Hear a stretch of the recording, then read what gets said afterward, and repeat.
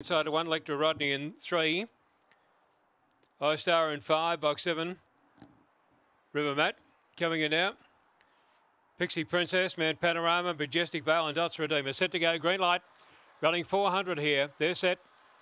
Racing. Dots Redeemer on the outside, jumped away about midfield, away fast there, Pixie Princess and Lecter Rodney. They got early settling down by about 4 lengths now. Dots Redeemer zooming up to third, making ground quickly. They were followed by My Boy Charlotte over on the inside, then Majestic Vale. Followed further back then by River Mad I-Star. And the trailer then Mount Panorama in the straight though. Lecter Rodney is nicely clear over Dots Redeemer. And it's Lecter Rodney from in second spot there. Dots Redeemer pretty tight for third. Pixie Princess or Majestic Vale. Next then came at the head of the others would have been I-Star. Well back near the tail of the field there would have been the River Mat, and out near the tail would have been tailing right out Mount Panorama, and also My Boy Charlotte a fair way back in the time is around 22.73. Around 22.73, number 3 will be the winner, number 3.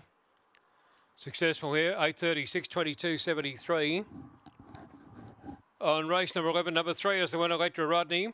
Number 3, Lecter Rodney. But Jane Hook brings up a double for the kennel here tonight. Winning showing about 14.60 or thereabouts. Lecter Rodney number 3, Barcia Bar, Lecter Fire. Jane Hook, the owner trainer, double for the Hook kennel here tonight. Second goes to 8, that's Dots Redeemer, Marcus Lloyd. Tours run third, Pixie Princess, Keith Lloyd. And fourth in number 6, Majestic Bale.